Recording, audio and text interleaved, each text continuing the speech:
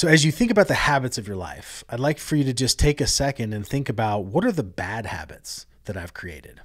What are some of those things that I do on a daily basis, on a weekly basis that aren't serving me?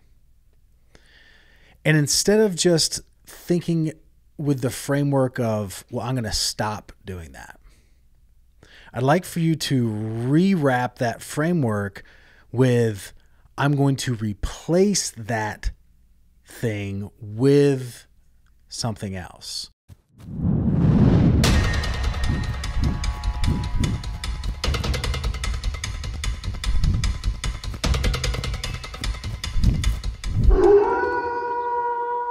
What is up, everybody? Welcome to the Sales Wolves podcast. As always, I'm your host, Tyler Jack Harris, and I am a sales wolf. Ow!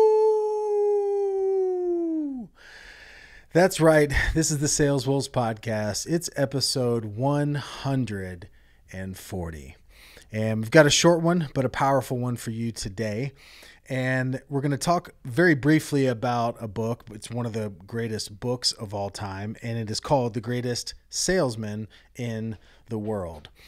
And I'm just going to start by saying, if you have not read this book, it is a non-negotiable. It is a must-have. It is something that needs to be put on your high priority list. It's the greatest salesman in the world, but this book is not about sales. This book is about life, and the scrolls that are detailed in this book will absolutely change the framework with which you view the world. And so if you have not read this, please do it. You can read it in an hour. It's a very, very short book. I wanted to focus, though, on one of the scrolls, and it's the first scroll mentioned in this book today, and I wanted to talk about habits. Because in the 8th chapter, the scroll marked 1, it says, I will form good habits and become their slave. I will form good habits and become their slave. So let's talk about that for a second. So to become their slave, using the word slave, obviously there's a negative connotation to that word for obvious reasons. But when you think about becoming a slave to your habits, the reality is every single person that can hear my voice, every single person that can see me right now, you are a slave to the habits that you have already created. And those habits may have been formed in the last few months, last few days, or these habits may be driven so deep that they've been here for years and years and years. But the only way that you can create, or the only way you can rid yourself of an old habit, of a bad habit, of a habit that's not serving you, is to replace it with a good one. And then once you have done that, becoming a slave to that new habit, becoming a slave to those new things that you have put in place on purpose, with purpose, that are ultimately going to get you to where you want to go. So when you think about becoming a slave to that habit, and if you think about that word slave, it literally means that there is no choice, that the habit is so ingrained in your daily routine, the habit is so ingrained in your weekly process that you don't have a choice not to do it because you have become a slave to it. Think about the level of conviction and the level of commitment to that action to become a slave to it. Now, what I just said a second ago, I think we need to touch on a little bit further, in that in order to rid your life of a bad habit, you have to replace it with a good one, or you have to replace it with a new one. You see this so often with people that have addictions, whether it's alcoholism or a drug addiction or a sex addiction or whatever in the world it may be, and they go to some type of rehabilitation, whether it's outpatient or whether they go for some intensive rehabilitation, and they come out, they go right back into the environment they were in. And unless that habit was replaced by another habit, then it's easy to slide back in to what you were doing and what got you there. It's easy for that habit to creep back into your life because it is still a habit until it is replaced by another habit. And so that's why often when people come out of rehab, they're, going all in on certain hobbies or occupations or meetings and things that will become new habits in their lives, which will, at the easiest distract them, but ultimately will serve them moving forward. So as you think about the habits of your life, I'd like for you to just take a second and think about, what are the bad habits that I've created? What are some of those things that I do on a daily basis, on a weekly basis, that aren't serving me? And instead of just thinking with the framework of, well, I'm going to stop doing that, I'd like for you to rewrap that framework with, I'm going to replace that thing with something else. So let's just play this out. Let's make an example here real quick off the top of my head.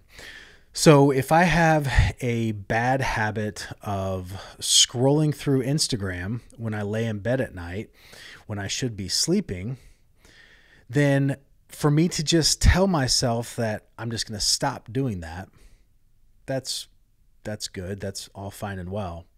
But what if I were to replace that habit with something else and started doing that nightly and on a daily basis, so that I replaced it with a habit that would serve me? So what if instead of getting into bed, pulling up my phone to scroll through Instagram, what if I pulled out a book and read for 10 minutes before I went to sleep? What if I found a meditation that I could start doing to get myself in the mental state where I'm going to be more apt to go to sleep quicker and go to sleep better? I personally use Headspace and Calm for this exact thing. I use a lot of their sleep meditations to get myself in the right frame of mind, to get better and quicker, and just generally better quality sleep. So again, it's not just saying, hey, I'm going to stop scrolling through Instagram at night. No, if that's a habit, if that's something that you've been doing for days, weeks, months, years, then you are going to have to replace it with something else. You're going to have to do something else during that time. And naturally, you could look at this situation and say, well, if you stop doing that, then you will be doing something. But if that something is just whatever randomly occurs on that night when you would normally do that other thing, you will go back to that bad habit. You will fall back into your bad habits. Unless you replace that habit with a new habit and become a slave to it, then you'll keep doing what you're doing. And what happens when you keep doing what you're doing? You keep getting what you're getting. So I want you guys to take a really hard look at some of those habits that you formed over time that just simply aren't serving you.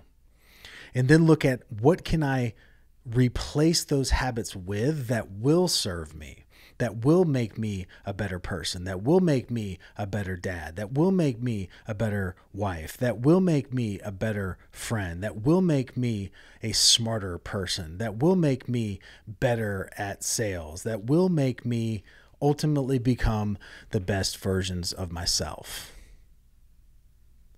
And when you do that, become a slave to it. Practice it day in, day out. No exceptions.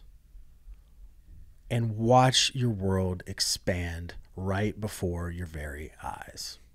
That's what habits do. I found a quote I wanted to share with you guys right before we jumped on here. It said, "A bad habit never disappears." Let me start that over. "A bad habit never disappears miraculously. It's an undo-it-yourself project." That was Abigail Van Buren. I have no idea who Abigail Van Buren is, but I love that. It's an undo-it-yourself project. I love that it says project, because it takes effort. It takes time to rid yourself of these bad habits. But again, I want you, the key focus of this episode of this podcast to be that you will not rid yourself of your habits unless you and until you replace them with another habit that serves you. Guys, if you have not read this book, I cannot stress enough the importance of getting it, downloading it on Audible, whatever way that you consume books. It's just it's a necessary. It's a must-have. With that, guys, this is episode 140 of the Sales Wolves podcast. As always, I'm your host, Tyler Jack Harris, and I am a sales wolf. Ow!